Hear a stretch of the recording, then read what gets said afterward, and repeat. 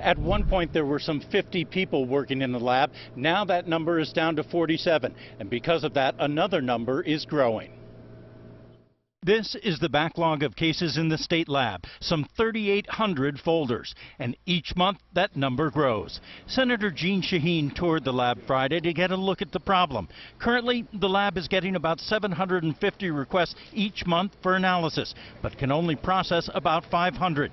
Senator Shaheen is sponsoring legislation to get the lab additional funding. It would take a certain percentage of grants and say those should go back to forensic labs to address this issue. The lab director says they've dealt with drug epidemics in the past, like the crack cocaine binges in the late 80s and 90s, but this is different. The difference here is that people are dying, and that's what we really need to really look at and focus our attentions on. Law enforcement says the amount of drugs flowing into New Hampshire is unprecedented, and the lab director says it's impossible to tell what you're dealing with a glance. This is an oxycodone tablet.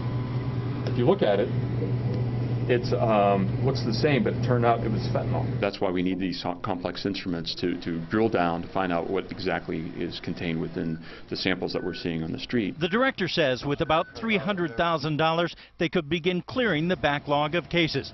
As for a solution to the problem of substance abuse, Senator Shaheen says that will require a multifaceted approach. Everything from education for folks to treatment to enforcement to things like the crime lab.